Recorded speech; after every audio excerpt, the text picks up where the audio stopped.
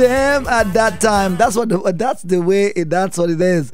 It shall be hidden from them at that time. The word of God shall be hidden from them at that time. So the emergency about Christ coming soon and how it is to be righteous, it will be hidden from them at that time.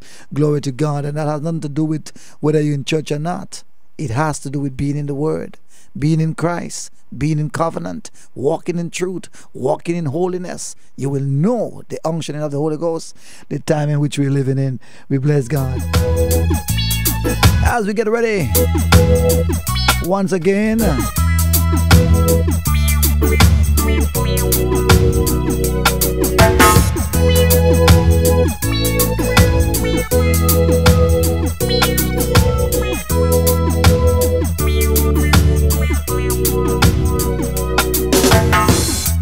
message for you, won't you listen to me? Sinner man, we're gonna run to Sinner man, we're gonna run to If you run to the rock, hide yourself. The rock want a hiding place for itself. You run to the sea to hide yourself. The sea want a hiding place for itself. Sinner man, we're gonna run to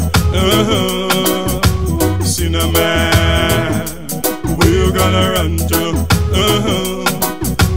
Woe is the man who live long on the earth and don't know that God is the giver of life.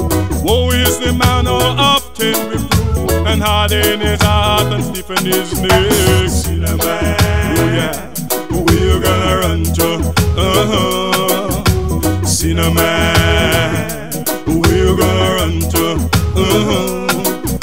The devil gonna get you with the mark of the beast, and then you're gonna bawl, Lord help me please.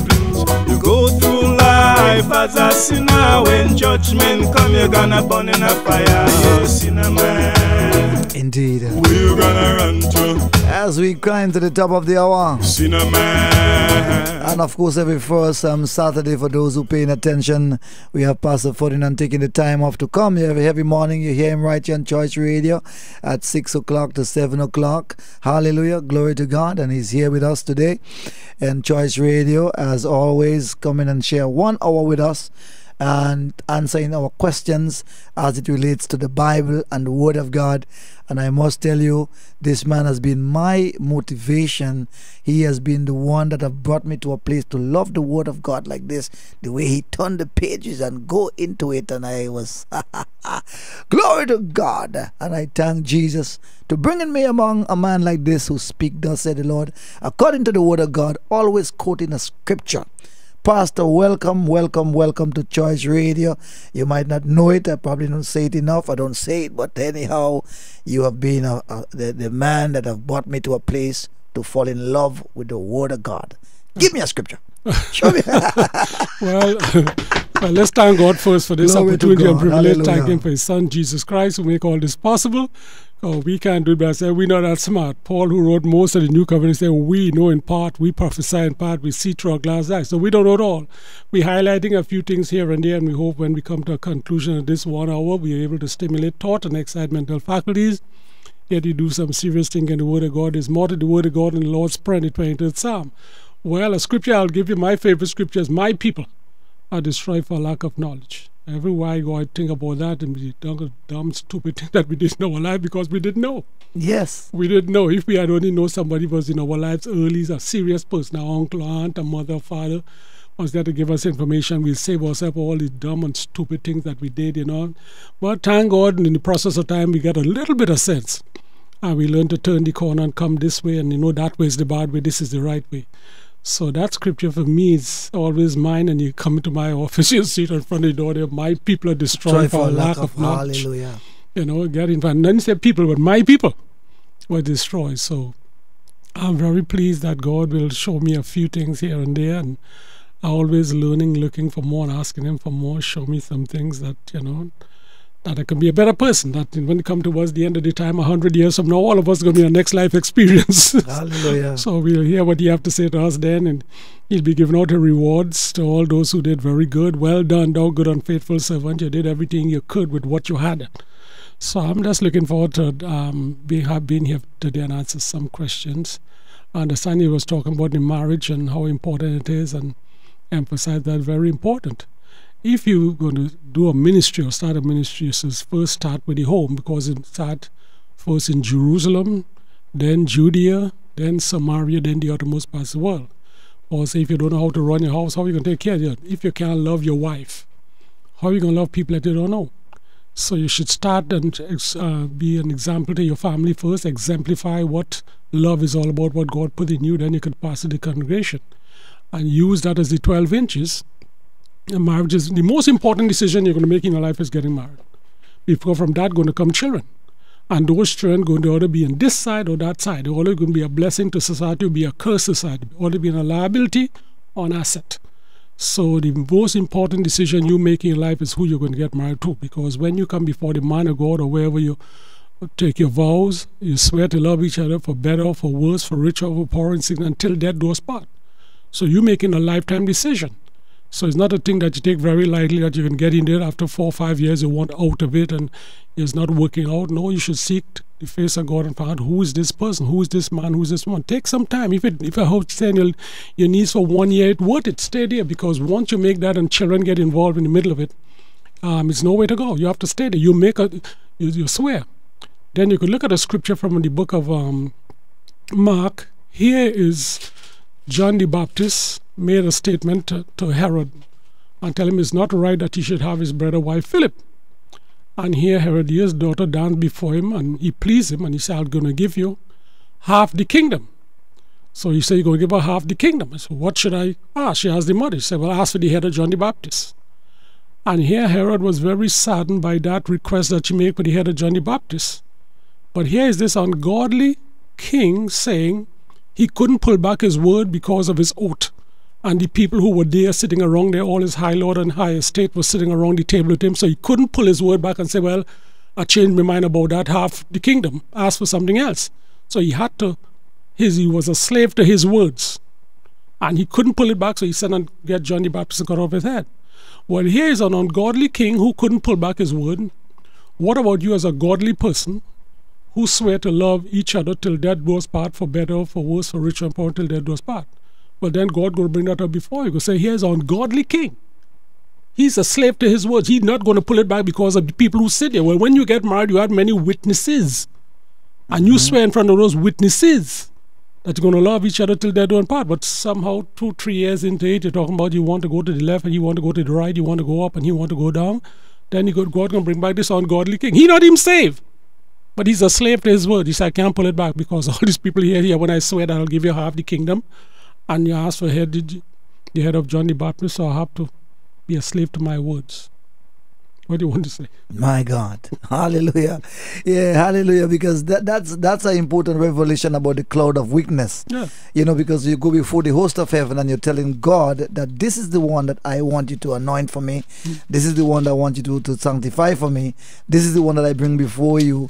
And you make that decision. So the host of heaven is looking, yes, and people are looking. Everybody's looking, and they're looking at you, what you said you're going to do.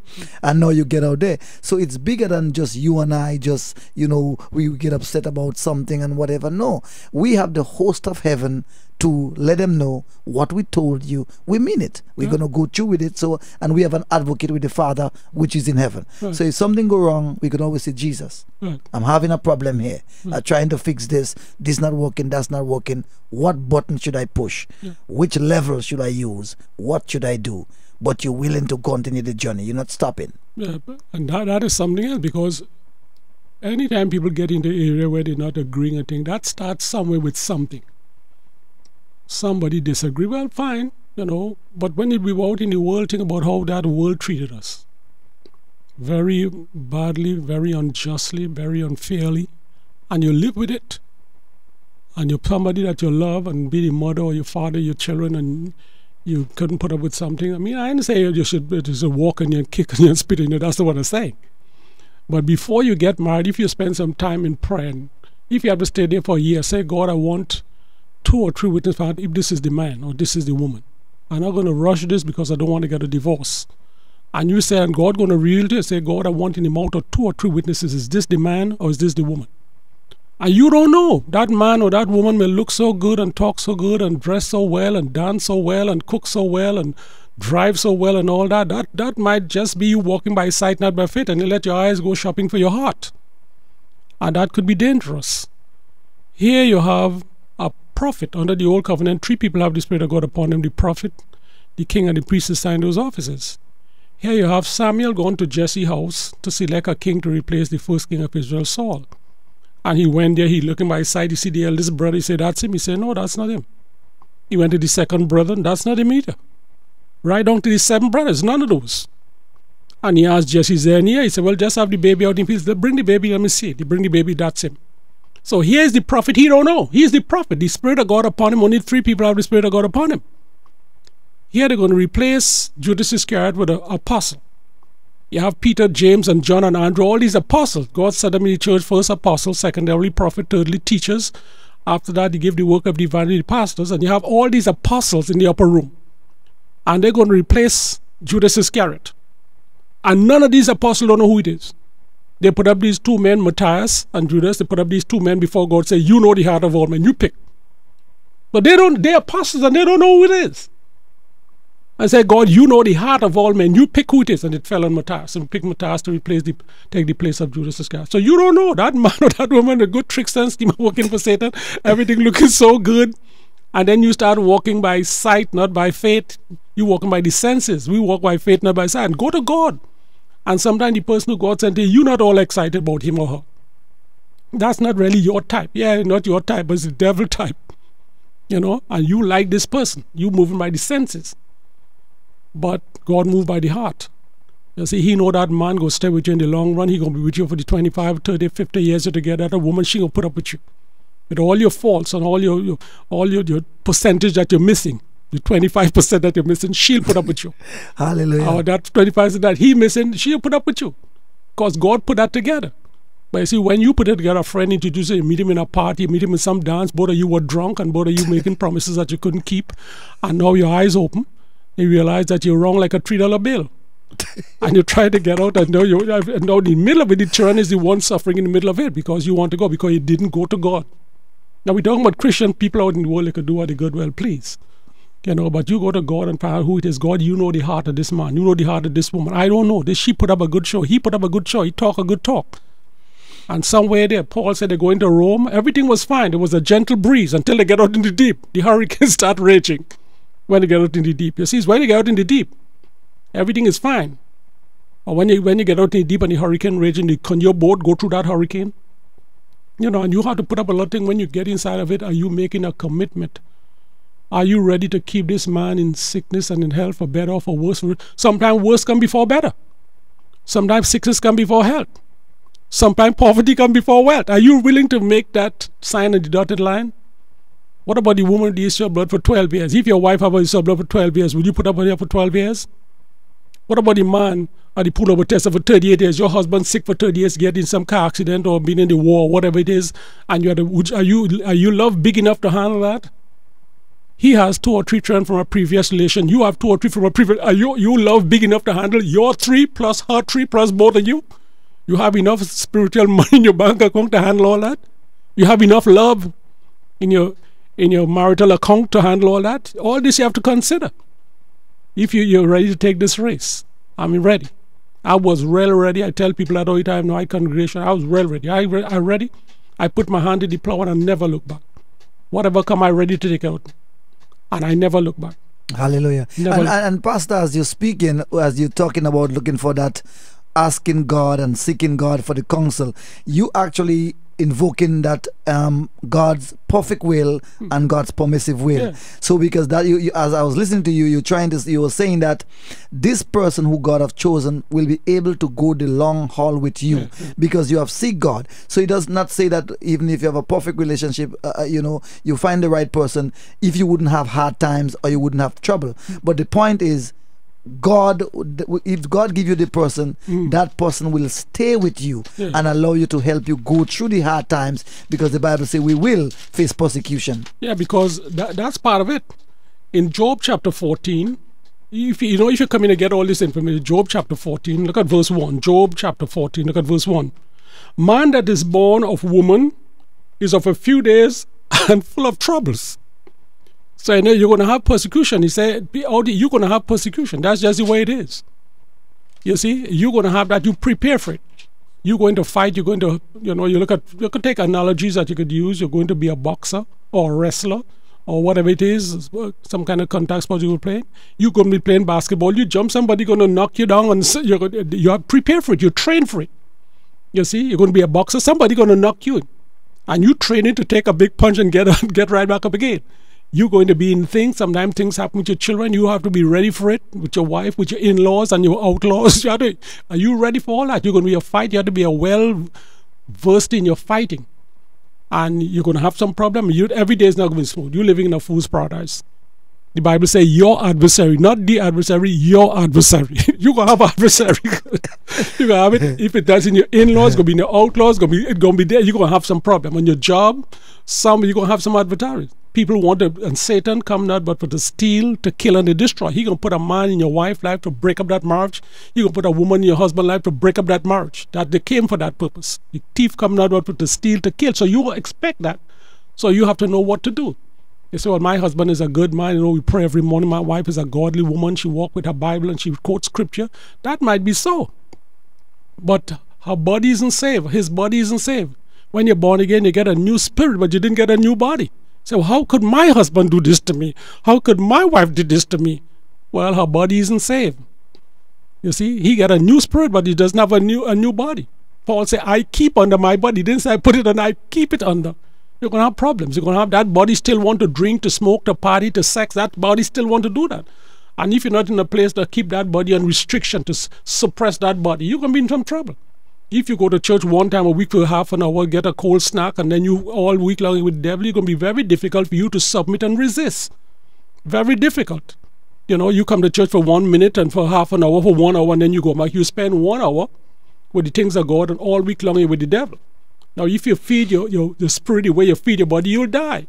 You feed your body 3 meals a day, 7 days a week. That's 21 meals, and you feed your body, you feed your spirit 1 hour, 1 time a week. So your body and the things of the world is so much more stronger than the things of the spirit, because you come to, and most churches, you know it, I know it, God know it, and the devil know it. Most churches, you get a cold snack. The food that they say, a cold snack is that the nutritional content is close to zero. So you know much for drugs, you know much for gambling, you know much for partying, you know much for sex, you know much for lying and stealing, you know much because you don't have enough to buy gasoline. You don't have enough spiritual to go through the desert. The desert's alive. You find your car in the middle of the desert and run out of gasoline. It's only so much you could take. I don't care. I used to like to look at fights. I don't care how good a fighter was. I look at some of the best fighters in the world at the time. And that was my, I think, 10, 15, 20 years ago. And the best fighter, well, you get punched in the right place, you're going to fall. I don't care who you are. You name him, he get punched, he or she get, not she, will have she now. But back then was mostly men. You get punched in the right place, you're going to fall. So I don't care how good or full of the Holy Ghost you are, you get punched in the right place, you're going to fall. Hallelujah. You get in the wrong environment with gambling, with smoking, with partying, with sexing, with lying or whatever it is, you get in that environment, you'll fall. Hallelujah. You'll fall. Indeed. And so Pastor, that was what I was saying before. With you always quoting the scripture. And what I've realized in my walk with God, the word of God, there is something about reading the Bible itself. Yeah, a pastor could take a few lines and take a scripture from here and start talking and start going along with a piece of note in his hand and saying some stuff. Yeah, you could do that. But nothing like quoting scripture all day long, from one scripture to the next to the next, next to the next, next to the next. There is nothing like that. When you finish, you are filled. Yes. When I come to, you feel full of something. You don't know what it is, but it's harder for the world to convey something to you. That has been my experience. Because they said there are words I hid in my heart that I wouldn't sin. Now, to a hungry man, something bitter is sweet. In other words, if you're hungry, very hungry, and you all day long, your wife didn't prepare, you might find yourself on the island doing some work and you're very hungry. You'll take a slice of pizza, you'll do some sort of junk and like that. Now, when you come home to eat your good food that your wife prepared for you, your appetite isn't there anymore because you eat some junk out in the street.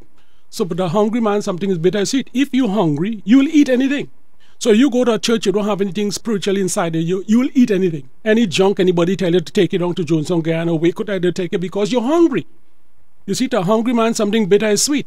But if you've been filled with the things of God, the minute somebody comes and says, can't do that, not supposed to look at that, don't keep no wicked thing before my eye. I'm talking to the fools, and be careful what you hear will affect your faith. And you know what to do is now to dodge this spiritual darts coming to you, know how to play it out. But you don't know how to play it out, you just stand and they can punch, and then you're going to fall. Again, right, and Pastor, what it is now, as we're talking, it's a brand new 2017, right? People believe that just because you're talking smart talk, that's Bible. Or you're talking from a spiritual context, or you're using Bible in between.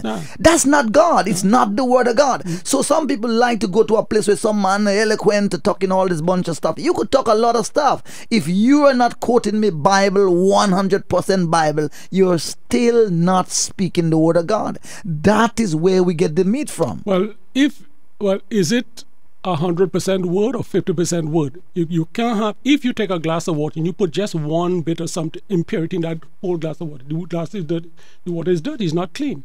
So you can't have the world and you can't have the things of the world and the Bible together. Come out from among them, be separate. Let us lay aside every way that's so easily beset us. Is either the word of God or is not. Well, whose side you on? When Elijah went to begin the prophet of Baal, he said, if God be God, well, then let him be God. If Baal is God, then serve Baal. But you give me a little bit of Baal and a little bit of Baal. Then in Revelation, say, I wish you were either hot or cold. But you're lukewarm, you have some hot, and you some cold, so you're lukewarm, so you have some of this and some of that. And because of that, I spew out of my mouth. I don't want you having some of this, or they have this. You're not filled with the word. Or you have this. So which side you on? Baal is God or God is God? Are you hot or are you cold? So make up your mind which side you want to be. And if you want to be Baal, well, go with Baal. If you want to be God, Baal. But you have a little bit of Baal and a little bit of God. So you're not hot or cold, you're lukewarm. So God doesn't like that. Hallelujah. He wants you to be like that. And look at this here in the book of Revelation 1. Revelation 1, and look at the third verse. Little things like this I will read and I will go to bed. I'll just chew on this like a chewing gum in my mouth. At Revelation 1. Look at the third verse. Blessed is he that readeth, and they that hear the word of this prophecy, and keep those things which are written therein, for the time is on. So you're blessed for reading and you're blessed for hearing. You're like going and coming. It's like a two-edged sword. Blessed is he that readeth, and they that hear the words of this prophecy. Both of them you're blessed both times. So they're hearing it. So that's why we read it all the time. Read it, because reading the Bible in many places is a rarity. And also you keep reading it all the time so people would hear. Faith cometh by hearing, faith cometh by hearing, faith cometh by hearing. And you fill up with a lot of things so you know what to submit and resist. If more marriage people will, whenever something go wrong in the house, they'll quote a scripture to their wife or to your husband. I mean, the word will be that quick, would quiet everything wrong, but you don't know what to say. Nobody tell you what to do, how to submit, how to resist. So he says something and you say something and he curse and then you curse and he suck his teeth, you suck your teeth, you roll your eyes and he roll, and it keep going higher and higher. And nobody know how to, a soft answer turn away wrath. And nobody didn't tell you what to say. You're not trained what to do. And it get out of hand and on. Then you go back, people come for counseling. Well, of course, we deal with people are people. And I say, what happened when you was in love? I mean, you couldn't live without each other. Now you can't live with each other. What's wrong? Where did this go wrong? What happened? Where did the thief come in? Yeah. What happened? What happened? And then you find out, little by little, they start moving away from the things of God. They stop praying together. They stop telling each other they love each other. They stop going out on date together. They start falling back. And they're not paying attention to things of God, and they move abroad. And then there's a void, there's a vacuum, and Satan fill it. He fill it with looking at television, with calling friends, and going places you have no going, and then you start dressing like the world and walking like them, and you couldn't tell the difference between the church and the world, because the church get very worldly, and the world get very churchy, and everybody's mixed up. They have this mulligan stone in your hand. And you see that then they start to come back together and put things back together. But you have to remember all the time, you that are listening out there, that we came from married people. Adam and Eve was married, that's where we came from. So we have a good precedent. Then when God destroyed the whole world, he had Noah, his wife, his 3 sons and the 3 wives, and from those overspread the whole world. So we came from married people. Wow. You see? So we whole overspread from married people. Look at this in the book of Genesis. And when you look at it, Abraham only had one wife. He tried to help God out with Sarah. Then you look at Moses, only had Zipporah. You look at Joseph in Egypt, he just had his wife in Egypt, and so on. So all these, we have a good precedent before us. Genesis chapter 9. Okay. You see, we came from married people. When they destroyed the whole world, we start all over. We said it again. Genesis chapter 9, look at verses 18 and 19. So you have no excuse. You came from marriage people. That's where you came from. Adam and Eve was married. He went into his wife and they had Cain and Abel and so on. And then when they destroy everything, they start again here with Noah. Genesis 9, look at verse 18 and 19. And the sons of Noah that went out of the ark were Shem, Ham, and Japheth. Ham is the father of Canaan.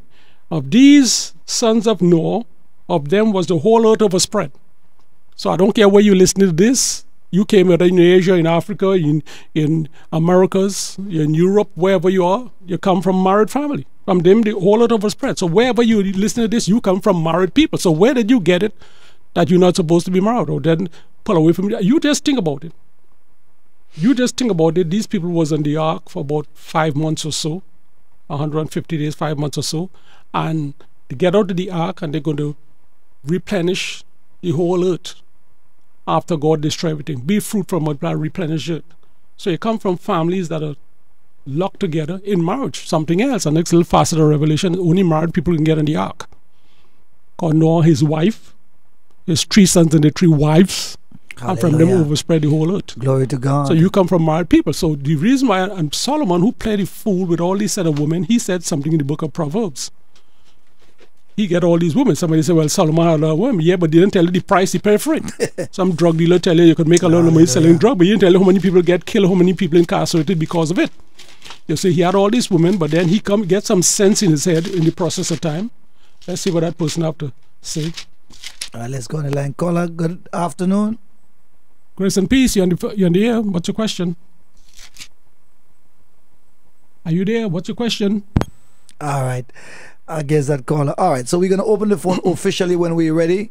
So we're still having a little rapport with the pastor. Ferdinand is here. You hear him in the morning at 6 o'clock every morning, and then you hear him again on Tuesday night and Thursday night at 8 p.m.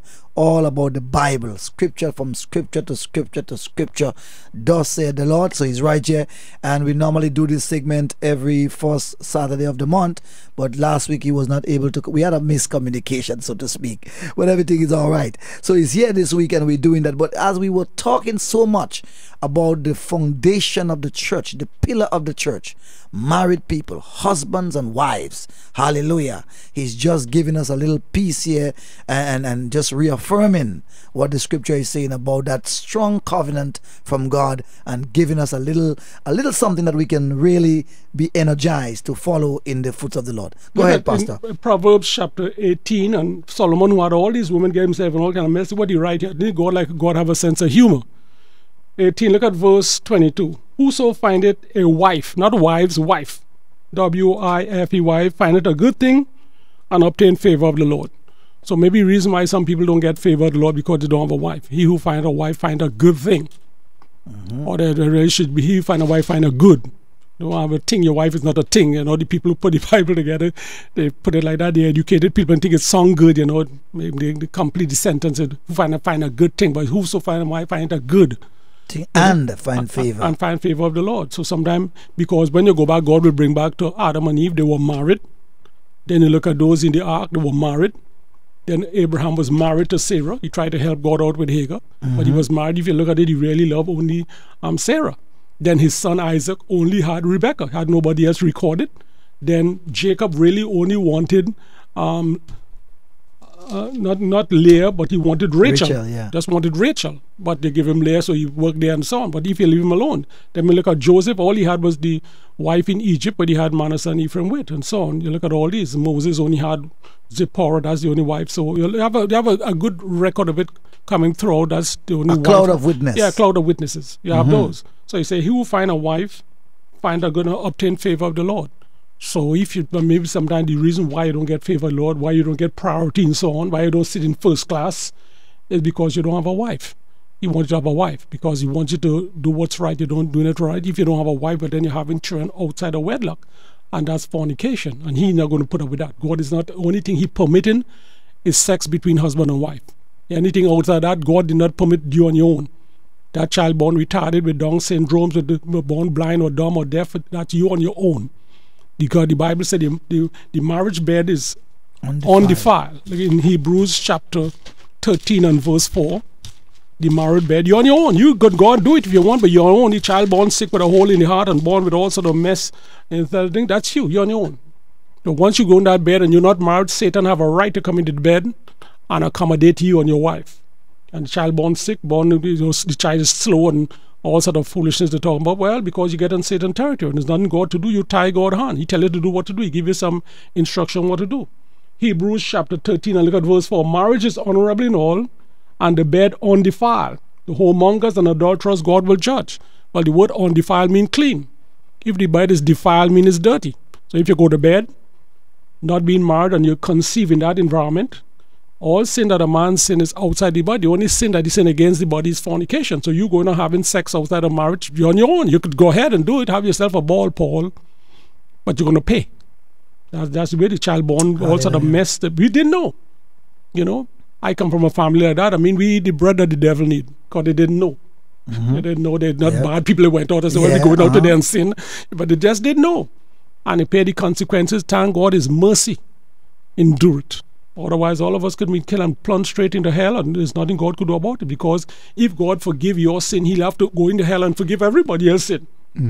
You know, God, I'm sorry, I didn't know. Well, there's billions of people in hell saying, I didn't know. So he had to go down to hell and forgive all those in hell to forgive. So he can't do that. I say, I am the way, the truth, and the life. So the marriage bed is undefiled. So undefiled means it's clean. If you go to bed, you go on your own. You want to do that, you could get yourself in all your mess. And the child born with all sort of mess, running the street, joining gang, using drugs, and all kind of things. It's because of that. Because nobody tell us anything. Nobody give us any instruction. You go to church, reading the Bible is a rarity. Nobody don't read no Bible. They just talk, and nobody tell you anything. But if you read, somebody put you in a place and you read the Bible and tell you what time is it, then we'll be better people for it. Definitely indeed. Yeah. Definitely indeed. 30 minutes after 3 o'clock, Pastor, you ready to open the phone line? Open the phone line. All right, amen. 347-663-8638. So this forum here is a open phone where we ask biblical questions, and Pastor Foden is here to help us and to give us a viewpoint from his perspective as the Spirit of God lead on him to share the word of God. So it's an open forum, any kind of question. But today we really focusing on the marriage and stuff like that. And if you want counseling from the pastor, you have a question you want to ask, and if you want to get his view, his side of it, we're right here for you guys according to the word of God. Pastor, something very important. You know, the word of God is telling us over and over, whoremongers, fornicators, whoever, they shall not inherit the kingdom of God. And I don't know if people don't think, well, God is joking. No, he just say that there. That don't mean nothing. Because the emphasis is not about holiness, not about marriage in the church at all. It's just you love God. You receive Jesus. Come in, just do what we're doing. Yeah. Well, but God is saying that. Well, again, it's not reading the Bible. My wife and I, we were shocked that we went to some places as visitors, you know, and when we invited certain places to go there, and but not a single Bible in the church. And what was conspicuously absent in Jonestown, Guyana, no Bible. And you go places, no Bible, you get a lot of fancy talk, 2 and 2, 4 and 4 and 4, what goes up, come back wrong. Yes. Can't fly, you know, that kind of stuff. Fancy talk, it sounds good, you know, but that kind of encouraging talk is for like salesmen, insurance salesmen, car salesmen, that kind of fancy talk. But that's not the Bible. That's not the Bible. You have to get the Bible. And Satan is not scared of that. The word of God is quick and powerful and sharper. So Satan is not scared of this fancy talk. What goes up must come down. What goes around. He don't fancy that. He'll encourage that kind of thing. And you go there, you want to have an itching ear and you want to hear that kind of stuff, and it sounds good and very exciting. But it doesn't heal. It doesn't deliver. It doesn't set free. It doesn't do anything. It's just, you know, it's a food with no nutritional content, no spiritual nutritional content. It doesn't have anything. You see, and nobody know, and you see, God put you in a place, most of these places, God have nothing to do with it, and they put you there and you're comfortable. As Malcolm X says, you're suffering peacefully. You know, you're going to hell, have a nice seat, going to hell with a big grin on your face, and you're going straight to hell because you're comfortable. You go there, you can go to parties, you can go on the Parkway and Labor Day and wind down, you can go to boat ride, you can go to bus ride, you can have extramarital affair, you can go on cruise with somebody that, and you can do all these things and you feel comfortable. You go back to church, because they're not talking, because when you go back to church, the pastor says, what goes up must come down, what goes wrong, and if it feel good, do it, and you know, and you feel that's a good church, I want to be part of that church, you know, and because they make it doesn't address anything. But if you read things like this, look at this here in 1 Corinthians chapter 6. 1 Corinthians chapter, if you put this down and you read this, you know what, and their figures, many people figure that hell doesn't exist. Like in the early years, you had this man saying that hell is not a physical or geographical location, it's a state of the mind. So, you know, I feel when I go to hell, the Bible says just confess your sin and everything will be fine. Or then a good God is not going to make a bad hell. Well, it wasn't made for you to start with, made for the devil and his angels. 1 Corinthians chapter 6, look at verse 18. Flee fornication. Every sin that a man doeth is without the body. He that commit fornication sinneth against his own body. So when you fornicate, well, somebody say, well, I don't know what is fornication. Well, I'll tell you, we'll get to fornication in a little while. I'll get to that in a little while. I'll get to fornication in a little while. But look what he said. Every sin that you sin, and you talk about zillions of sin out there, only sin they sin against your body is fornication. Well, what is fornication? Well, let's see what is fornication. Look at 1 Corinthians chapter 5, and let's see what is fornication. Well, I don't know what is fornication. I told you about that. No, you could be doing it. And then there's a scripture in the book of Leviticus 5 and verse 17. Say, if you sin a sin and you don't know it's a sin, you still have to pay. You still have to pay. So, well, I didn't know. Well, you just have to pay. 1 Corinthians chapter 5 and verse 1. It is commonly reported that there is fornication among you, and such fornication is so much name among the Gentiles that one should have his father's wife. You are puffed up and rather more that ye have done this deed might be taken away from among you. For I am verily absent in body and present in spirit, and judge already as though I were present concerning him that done this deed. In the name of our Lord Jesus Christ, when you are gathered together in my spirit with the power of our Lord, you deliver such a one to Satan for the destruction of the flesh, that the spirit might be saved in the day of the Lord Jesus. So here's a young man living with his father's wife. He's not married, living to, that's fornication. Look at another fornication. Look at the book of Jude, small book before Revelation. Small book before Revelation, the book of Jude. What is fornication? Well, let's find out what is fornication. You might be doing it and not know, not aware of it. And you arrive in hell. What am I doing here? She's a grown woman. I'm a grown man. We're not hurting anybody. She consent. I consent. Yeah, but you're breaking laws. You're breaking Bible laws. Jude chapter 1. And let's read a few verses. Jude chapter 1 is a one-chapter book. Pick out verse 1. Jude, a servant of Jesus Christ and brother of James, to them that are sanctified by God the Father and preserved in Jesus Christ and called. Mercy unto you and peace and love be multiplied. Beloved, when I give out diligence to write unto you of the common salvation, it is needful for me to write unto you and to exhort you that ye shall earnestly contend for the faith which was once delivered to the saints. For there are certain men crept in unaware who were before of all ordained to this condemnation, ungodly men turning the grace of our God into lasciviousness and denying the only Lord God and Lord Jesus Christ. I will therefore put you in remembrance, though you once know this, how that the Lord, having saved the people out of the land of Egypt, afterwards destroyed them that believe not. And the angels which kept not their first estate, but left their own habitation, he had reserved into everlasting chains and the darkness unto the judgment of that great day. Look at the 7th verse.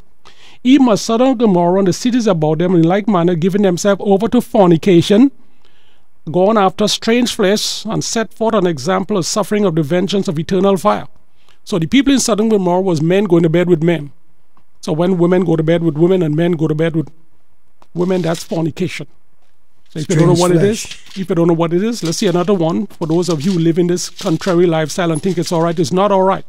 Sometimes the reason why you can't get healed, the reason why you can't be delivered, the reason why money wouldn't come, the reason why a lot of things will happen, because you don't. Nobody tell you anything. Your pastor don't say anything. Sometimes he's part of the problem. He's having extramarital affairs. He's having an affair with people in France. Sometimes he's contrary. He have going to bed with another man or with another woman. And sometimes he's part of the problem. But God heareth not sinners. Look at this in Romans chapter 1 and look at verse 18. For the wrath of God. Right, you could stop right here. The wrath of God. Look up that word wrath and see what it means. For the wrath of God is revealed from heaven against all ungodliness and unrighteousness of men who hold the truth in unrighteousness. Because that which we know of God is manifested in them, for God showed unto them. For the invisible thing from the creation of the world are clearly seen, being understood by the things that are made, even the eternal power and Godhead, they without excuse. Because when they knew God, they glorified him not as God, neither were they thankful, but they became vain in their imagination, and the foolish hearts were darkened. Professing themselves to be wise, they became fools, who changed the glory of the uncorruptible God in an image made like corruptible man, like birds and four-footed beasts and creeping things. Wherefore God gave them up unto the uncleanness to the lust of their own heart, to dishonor their bodies between themselves. Who changed the truth of God into a lie, and worship and serve the creature more than the Creator, which is blessed forevermore. Amen. For this cause God gave them up unto vile affection. Even the women did change the natural use into that which is against nature. Likewise the men, leaving the natural use of the women, burning their lust one towards another, men with men working that which is unseemly, received to themselves the recompense of the which was meet. Even as they didn't like to retain God in their knowledge, God gave them over to a reprobate mind to do those things which are not convenient. being filled with all unrighteousness and fornication, wickedness, covetousness, maliciousness, full of all envy, murder, debate, deceit, malignity, whisperers, backbiters, haters of God, despiteful, proud, boasters, inventors of evil things, disobedient parent, without understanding, covenant breaker, without natural affection, implacable, unmerciful, who knowing the judgment of God are they which commit such things are worthy of death, not only to do the same, but have pleasure in them that do them. Hallelujah. Hallelujah. 38 minutes after this other side of 3 o'clock. It's Choice Radio. Your life, your salvation, your choice. And we are here to just reason with you. And as we start the new year, we really want to let you understand the Word of God is true. And the Word of God is real. And we, as followers of Jesus, we want to start on this new year on the right footing in all areas as it relates to the Word of God. Amen. And like I said, it's important to be in a Bible-believing church where the preacher man is preaching from the Bible, from the Word. Hallelujah. Scripture after scripture. There is something about reading the scripture itself. There is something about it. That's my experience. When you read the Bible, the more you read, the Bible fills you up spiritually. Amen. So the phone is open. We really talking about marriage today and focusing on how important it is to God or to any man who wants to inherit the kingdom of God, that we align ourselves first in marriage and everything that relates to the flesh. Amen. Yeah, the most important decision you're going to make is getting married. Take some time. You find yourself a good church and ask God. Because sometimes the first church that come your place doesn't necessarily mean that it could be so, may not be so. But ask God, because that decision you're making, those children, because those children could either lengthen your days or shorten your days if you have the wrong set of children. You got married and you know some people, you know it, I know it, God know it, and the devil know it. You get into the wrong marriage, you have hell on earth with a big H. Because you get into the wrong marriage. So you need to take some time. You take some time. Spend some time with God. Say, God, I'm going to wait for a whole year if I have to find out this is the person. I want you to confirm it with 2 or 3 witnesses. Let me know if this is the man or this is the woman. I don't want... I was out in that world. I make a lot of dumb, stupid mistakes. I did a lot of things I didn't know any better. Now I'm coming to you to show me who this person is. And so when you have to wait a year, I mean, even if it wait for 2 years, on your knees and be sure that this is the person. That once we get together, we till death do us part. And God going to protect your health, protect his health. All you're going to live together, have a long life together, enjoy your children and so on. But the worst thing you want to do is to get married somewhere midway through it, you get very sick, or your wife get very sick, or she die and leave you with the 3 or 4 kids, or he die and leave with the 4 kids, and you have to remarry to somebody else, and they're treating your children, and the children not happy in that relationship, and no matter who you married to or who she married to, nobody's happy about it. It's a mess. All that Satan plan. The thief come not about to steal, to kill and destroy. And but if with long life, I'll satisfy you.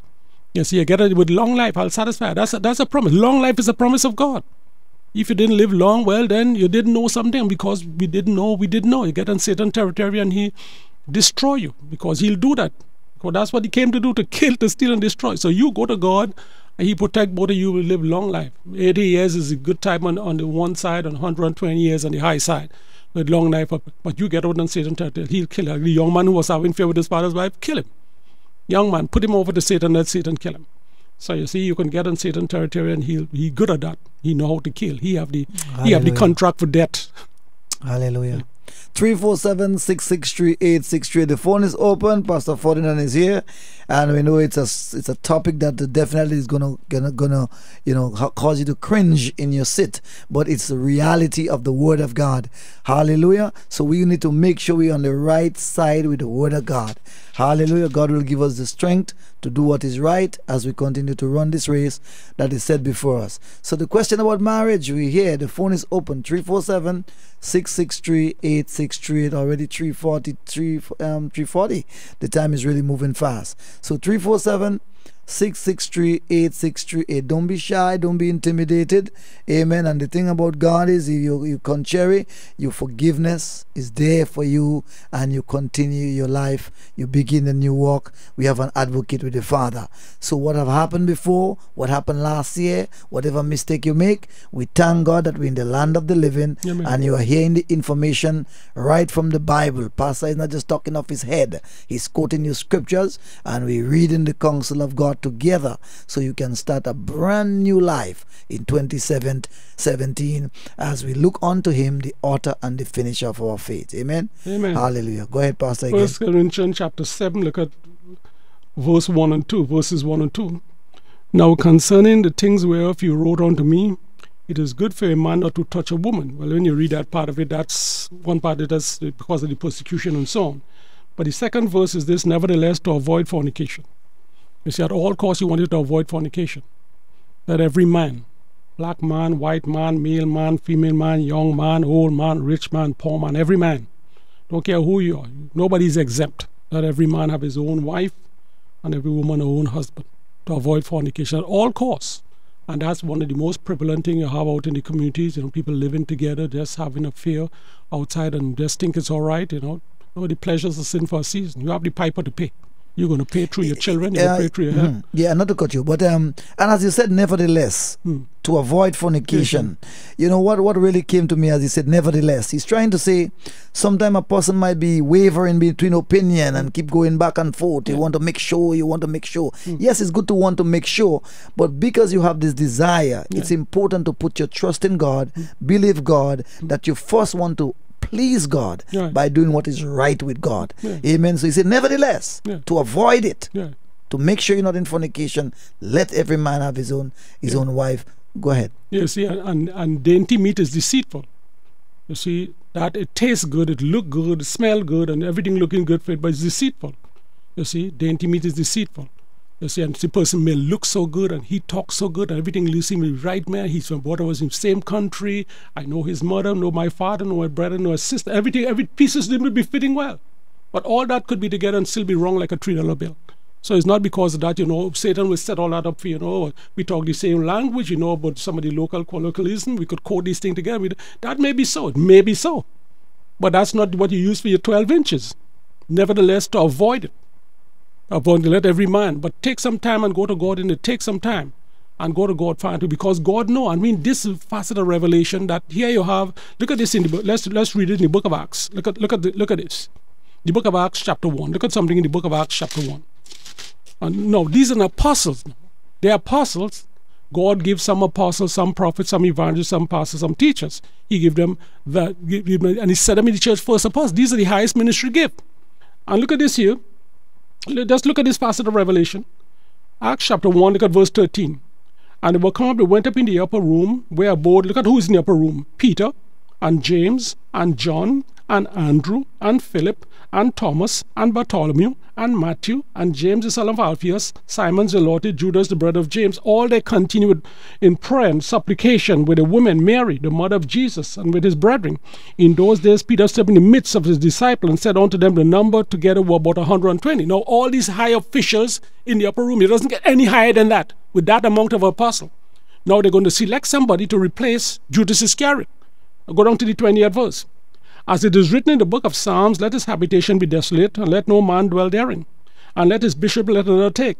Wherefore of these men which have company with us all the time that the Lord Jesus has went in and out among us, beginning from the baptism of John unto the same day in which he was taken from us, one must be ordained to be witness with us of the resurrection. And they appoint two, Joseph called Barsabas, who was surnamed Justus, and Matthias. And they prayed and said, Lord, thou knowest the heart of all men. Thou knowest the heart of all men. Thou knowest the heart of all men. All these high officials, they don't know who it is. Thou knowest the heart of all men. Show whether of these two thou hast chosen. Thou hast chosen. Not we, thou hast chosen. Thou hast chosen. And they take part of the ministry and apostleship by which Judas by transgression fell, that might go on to his place. Look at the 26th verse. And they gave forth their lot, and the lot fell upon Matthias, and was numbered with 11. So none of these high officials could tell who it is. Look at how many apostles in the upper room. Look at how many apostles, not one of them could tell who it is. You see that? Only God knows who heart it is. That's why you could be there. Everybody could be there. This high official, apostle, this and prophet, this and all this. No. Only God knows. And he says sometimes somebody in your church tell it so and so. Sometimes yes. But in the mouth of 2 or 3 witnesses, look how many witnesses there. None of them could tell. These are apostles. None of them could tell. God, you know the heart. And God let it fall on Matthias, and Matthias take the place of Judas Iscariot. That's a great facet of revelation. You find they don't know. Only God knows.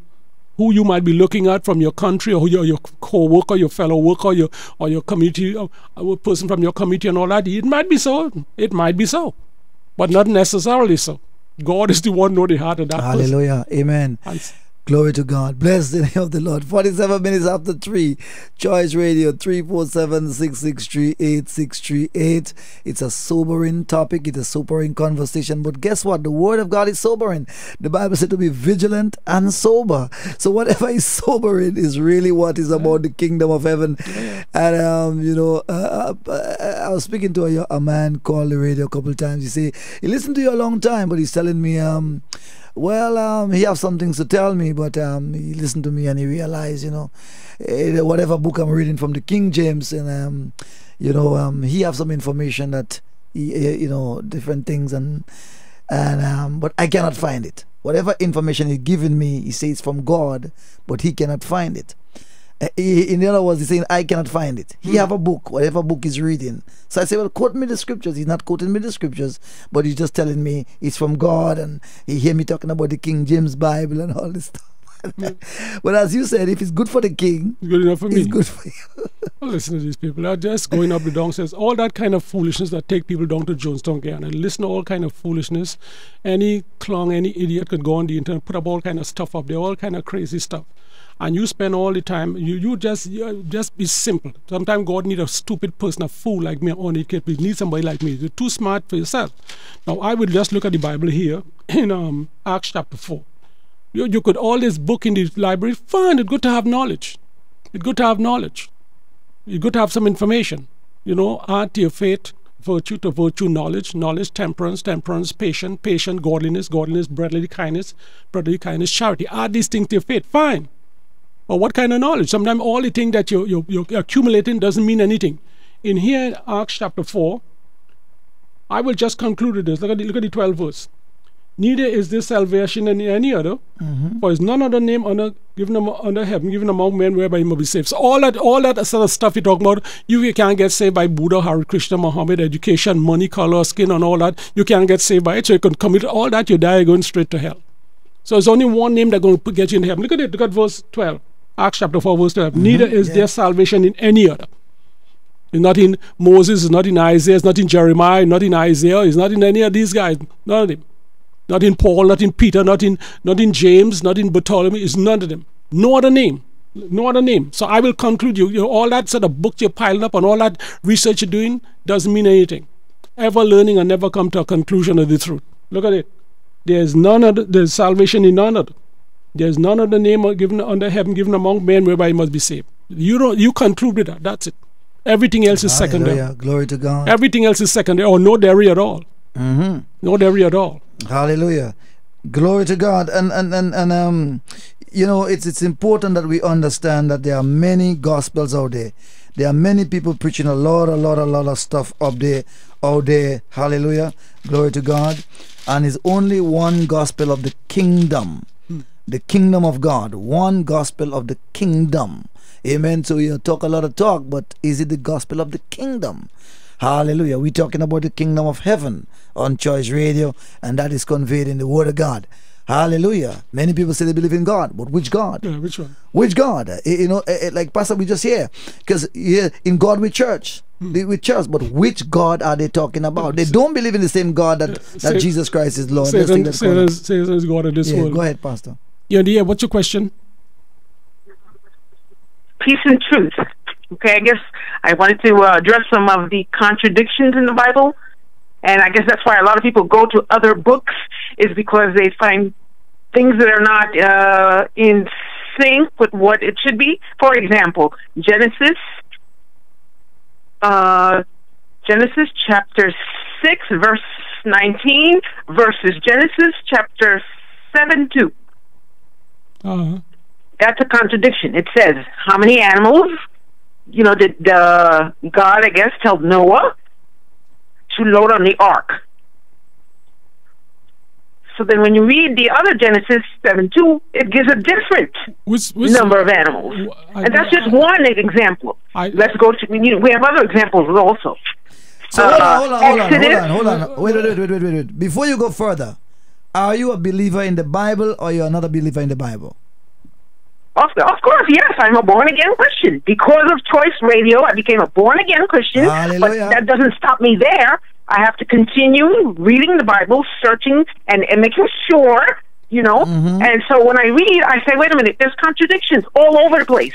I've marked them. I've gone crazy saying, what is going on? Why? Right. Okay. Listen. Exodus 20, 1 through 17 versus Exodus 34, 1 and 14 through 28. What are the real 10 commandments? It gives you one set of commandments, and then when you read the next one, it gives you a total different set of commandments, which tells me that the Bible was written by, it looks like it's written by two different people, or something's happening. I don't know why, you know. And there's more. There's more. Samuel, I found contradiction. In Kings, I found contradictions. Loads of them. I've just highlighted them. And I'm like, they're contradictions. So what's the real story? Right. Now, let me say this to you, my beloved. If you go looking for something, you're going to find it. He that come to God must believe that he is a rewarder of them that diligently seek him. Now, a thing might look to you as a contradiction. If we look further in the realm of the spirit, God can show you clearly that these things are saying the same things, but there might be variations about it that elaborate further or deeper about that same thing that you're talking about. But like I said, once you believe in Jesus and you believe the word of God is inspired by God, hallelujah, glory to God, hallelujah, you have to stand on that word, that nobody could write anything like that, and ask God to give you the clarity by the Holy Spirit.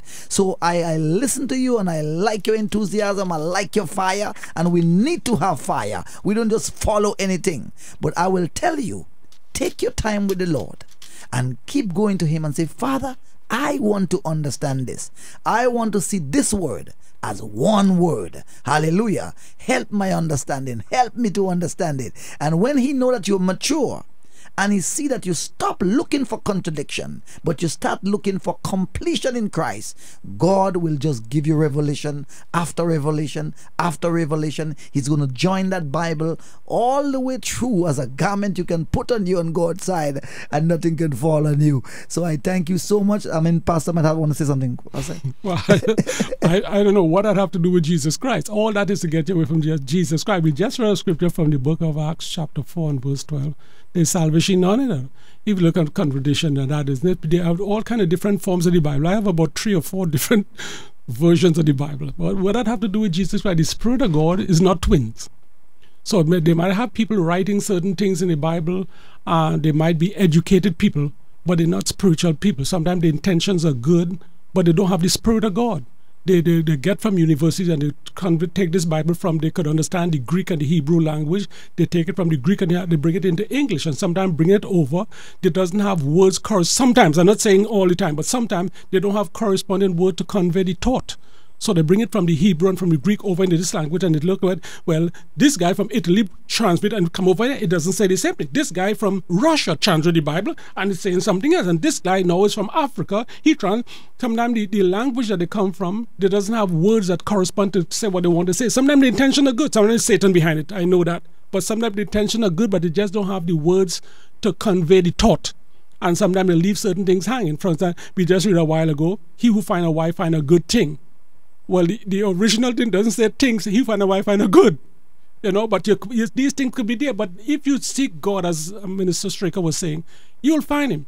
The Holy Ghost is not twins. And sometimes because of people, the way the education, now when you look at the 4 Gospels, the way Matthew write is different from Mark, is different from Luke, is different from John. They all write different, they're different. Hallelujah. But when you add it up, 2 and 2 equal 4. But they're different kinds of writer. You see, John, Matthew seen him royal, seen him royalty. But Mark now seen him as a servant. No, Luke seen him as a man, as God-man. John seen him as divine, you know. But all of them writing, all of them is the same Holy Spirit behind it. But just the way they write. So sometimes the people who translate from Europe and from different parts of the world, they translate the Bible. Sometimes the words that they have in their language, they couldn't convey the thought the way they would like to. And sometimes they're not spiritual people, they're educated people. Glory to God. And they can't convey. Hallelujah. They doesn't have the Spirit of God, but they have the knowledge, but it does have the Spirit. Yeah. You know, so don't okay, be my mad. final point. My final point will be. Go ahead. the Bible, we say that the Bible is the inspired word of God, right? They were inspired, they wrote the information in. But once something is revealed to someone, okay, by the words were revealed to Moses or to Abraham or to whomever.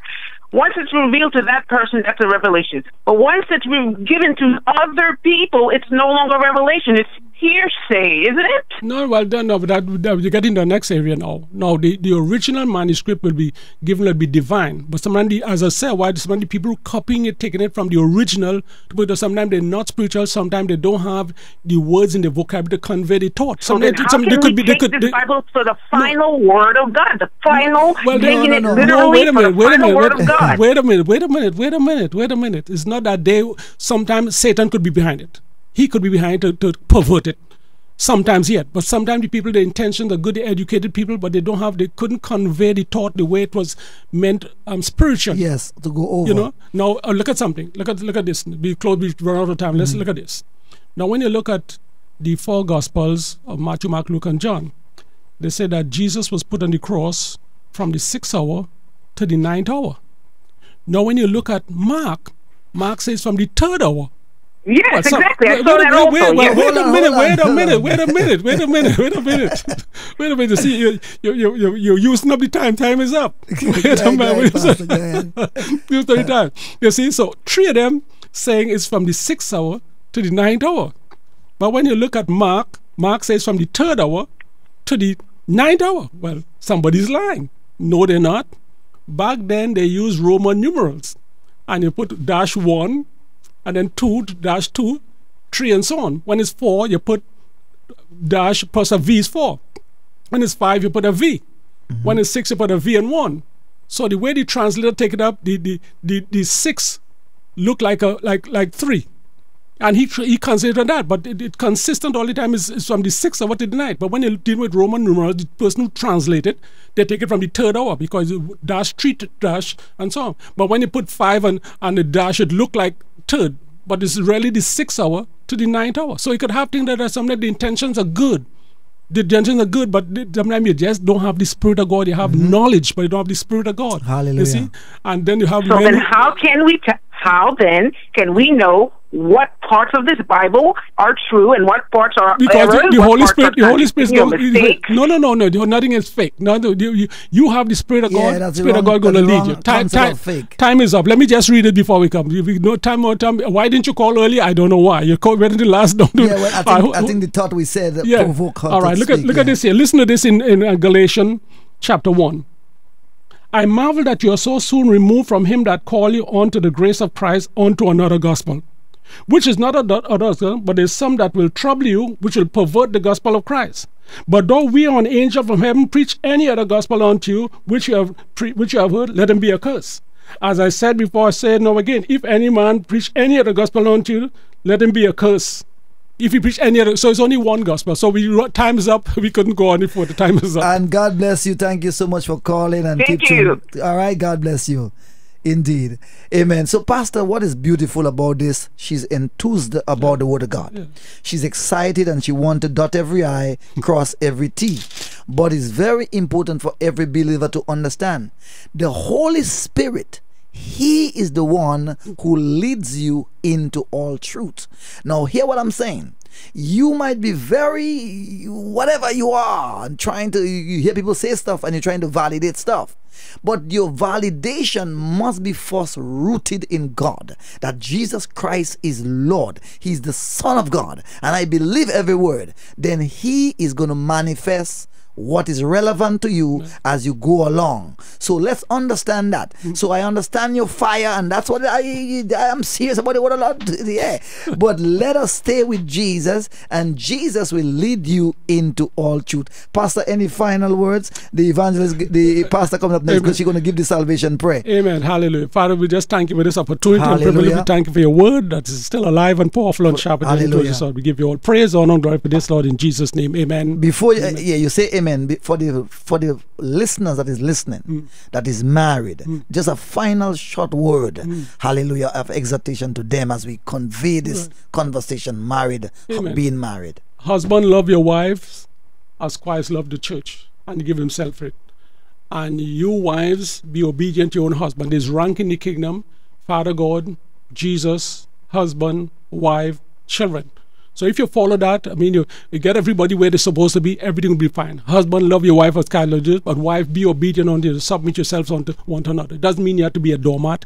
Just mean he has his place, you have your place. You yield to him, he yield to you, and everything going to be fine. Well, we wish you could go on and talk more about it, but I mean, that's Hallelujah. about it in a nutshell. Husband, In love your Jesus' wife. name. Love them. I've never heard somebody get divorced for being too much in love. That's a good revelation there. And this man loved me too much. This man loved me too much. I want a divorce. I couldn't take the love. Too much love, too much love, too much love. Too much love from this woman. I want a divorce. I never hear that. In Jesus' name. Thank you so much, Pastor. We appreciate you. Amen. Thank you so much. God bless you. Hallelujah. Amen. All Thank you right. so much. Bye-bye. Yes. All right. All right, brethren out there in Radio Land, we thank you so much as we get ready for Pastor Sherry Lashley coming up next. Father, in the name of Jesus, I thank you for my life. I thank you for Pastor Ferdinand. I thank you, Lord Jesus, that you have us come together to learn your word and study your word and be so excited about Jesus Christ, who is Lord.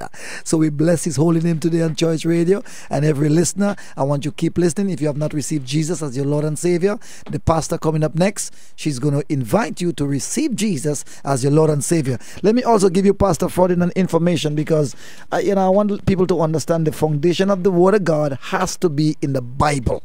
Wherever you go, we have to be quoting scriptures, quoting the Bible. Pastor Ferdinand is located at 1539-1547 Pitkin and Strauss Avenue. Pitkin and Strauss Avenue, 1539-1547, and they have 3 services on Sunday, 10 a.m., 11:30, and 1 p.m., and all about the Word of God. The Word of God. Open the scripture, reading, quoting scripture. Hallelujah. The next pastor we have coming up next, when you see her robe when she dressed up to preach for the Lord, long robe, and she preached the holiness of God, and we give God glory, honor, and praise on Choice Radio as we build up this army for the Lord in the last days. So be blessed of the Lord as she come to you next in the name of Jesus. We love you, and Jesus Christ is Lord. Be blessed of the Lord. Be encouraged in your faith as we run this race that is set before us. In Jesus' name we pray. Amen and amen. And my wife, I love you. Have a good afternoon. God bless you.